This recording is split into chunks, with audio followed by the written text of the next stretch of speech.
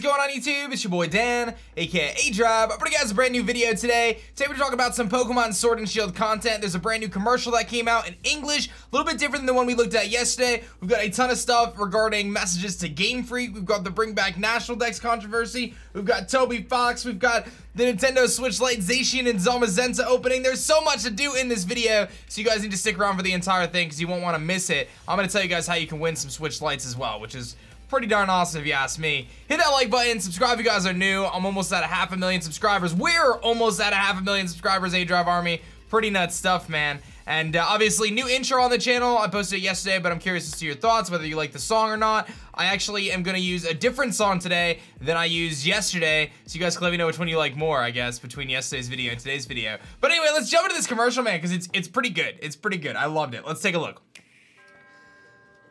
Your journey to become a I love when they show like real life stuff, right? So they're playing on the handheld Switch, the Switch Lite. There's a nice HD look of Grookey, Scorbunny, and Sobble. They look amazing like that. And then they're in this like open field. So cool. And there is Gigantamax Charizard. I'll put the link to this in the description so you guys can kind of hear without me talking over it. Of course, there's Gigantamax Charizard. You got the Dynamaxing and then Pokemon Sword and Shield available, obviously, on the Switch Lite. So, pretty cool little commercial. Nothing too crazy, but some of the scenes with Charizard were dope. Like, this one particularly right here. I mean, to me, that just looks awesome. I really like it. Charizard's, you know, Charizard's a bro. They're really appealing to our Gen 1 homies. There's no doubt about that. So, really cool commercial. Again, short. This is the English version of it. We saw a little bit different version in Japanese yesterday. Next, we're going to look at here is Pokemon posted, and this is actually number 31 on trending, and we're going to talk about trending here in a second. Few musical notes from Toby Fox. Let's listen.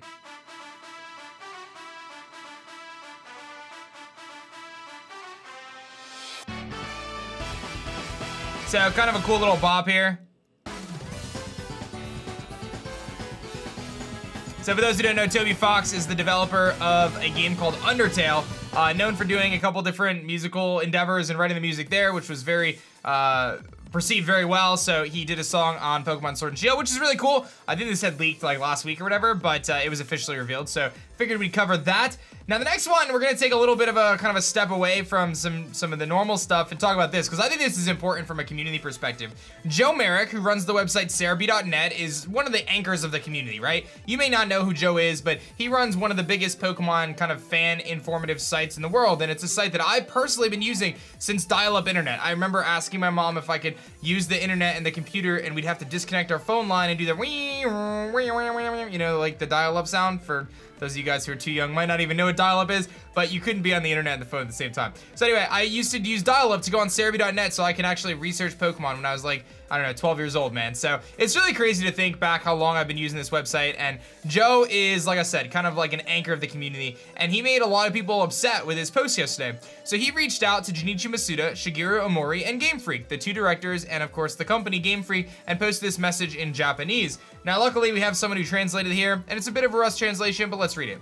Hello, as a representative of many Pokemon fans, I'd like to convey the gratitude of the Pokemon game software that everyone has always developed. Unfortunately, there's a hard fact that not every fan is going to agree with every decision, but anyway, fans love Pokemon games and software and the titles they bring to the world every time. I think that there are many people who are excited to just imagine the new Pokemon and characters we can meet. Certainly there's some opposition voices or opposing voices, but I think when times are difficult, it's important to remember that that's not the voice or opinion of all the fans. Finally, Pokemon is a series that's attractive to children all around the world, and there are many children who are looking forward to the release of Pokemon Sword and Shield, as well as a lot of fans who are grown up. Now, obviously, it's a rough translation, so it's not going to be like exact or anything like that, but very, very interesting. So Joe Merrick decides to post this message with all the negativity surrounding Pokemon Sword and Shield, and I honestly feel like, hey, you know what? I stand with Joe on this one, man. Listen, and we're going to talk about this Bring Back National Dex thing real quick, and I might upset some people, but I'm going to give you guys my perspective as the perspective of an adult, as the perspective of a grown individual who will tell you that sometimes you don't get everything you want in the world. So let me break it down for you guys, and I understand, again, this is a little controversial, but you know what? I'm just going to give you guys my thoughts and my opinion. So let me jump into that here in a second.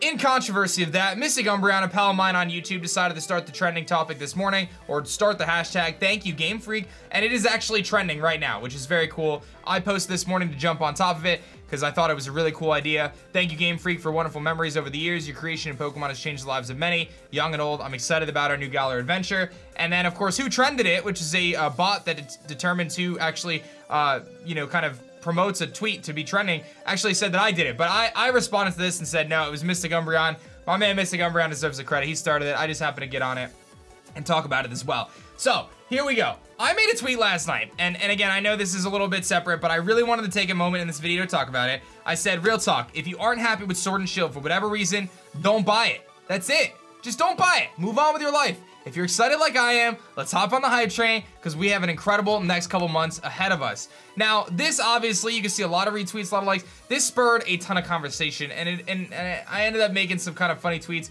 poking the bear on the Bring Back National Dex controversy. Here is the last thing I'm gonna say about the Bring Back National Dex. You have every right to be upset. You have every right to be mad that Patchrat's not gonna be in the game, and that is all good. Here's the thing though, Gamefreak has acknowledged the fact that people are upset. They know, they heard about it. They put out a public statement and said, hey, we heard your concerns, we heard your complaints, we're not gonna change anything about Sword and Shield. So that's it, it's done, we're done, that's it. Your continued complaints and whining on the internet will not change anything. The only thing that's gonna change something is not buying the game. And if you think that spouting a hashtag on Twitter or commenting and harassing these developers or anything of the sort is going to change anything in your life, it is not gonna change anything. If they hadn't already put out a statement, then by all means, you know, scream away on the internet. But they've already said they're not changing anything. The game comes out next week. None of us have even played the game. Can we just acknowledge that? None of us have even played the game. How can we judge a game we haven't even played yet? It may be the best Pokemon game of all time. We haven't even given it a shot yet. That's another thing, but the only way that your voice is truly going to be heard, to those who are upset about the Dex and can't get over it, and that's fine, the only way your voice is going to be heard is if you don't buy the game. Simple as that. And if you don't believe me, then I don't think your maturity level is high enough to understand that situation. I understand protesting, I understand having your voice heard, I get that. They heard the voices. They decided they're not going to do anything about it on this game because they probably can't yet. It's not enough time to do it. And the only way they're gonna make a change moving forward and change the philosophy is if the sales tank. So that's it. That's my opinion. That's how I feel about it. If you disagree, that's great. We could disagree. It's all good. We could agree to disagree and we'll move on. But that's how I feel about it. There's so many people who are still complaining and it just blows my mind because it's like, at what point do you just move on with your life, dude? Like, I love Pokemon more than most people, right? It's what I do every single day. And like, I was able to move on and just say, okay, it is what it is. Like, it stinks, dude. I want Pinsir and Heracross and Scissor in the game. I love those mons. It stinks Mothim, one of my old favorite Pokemon, isn't in the game, but guess what? I'm gonna get over it. It is what it is, dude. Like, seriously, can we get over it? Thank you. Anyway, last bit of stuff here. I got some cool stuff. Boom, Nintendo Switch Lite, baby. Listen, I've got it right here. If you guys want a Nintendo Switch Lite, next week, Friday, November 11th, or November 15th, I'm sorry, I'm doing a 252-hour live stream marathon. If you haven't heard about it, I don't know how you missed it, but you can check out the description below to enter to win. There's a trailer here, there's a giveaway link. I'm giving away 3 Switch Lites, baby, and you know it's legit because they're in my hand, all right? I'm not trying to flex. I'm giving you guys these, all right? This is because I love you guys. I want you guys to come to my marathon. It's gonna be awesome, all right? But in the meantime, while we're doing that, I thought it'd be cool to kind of showcase this Switch Lite. Now, this isn't gonna be one of the ones I'm gonna give away, don't worry. I have 4, so it's okay.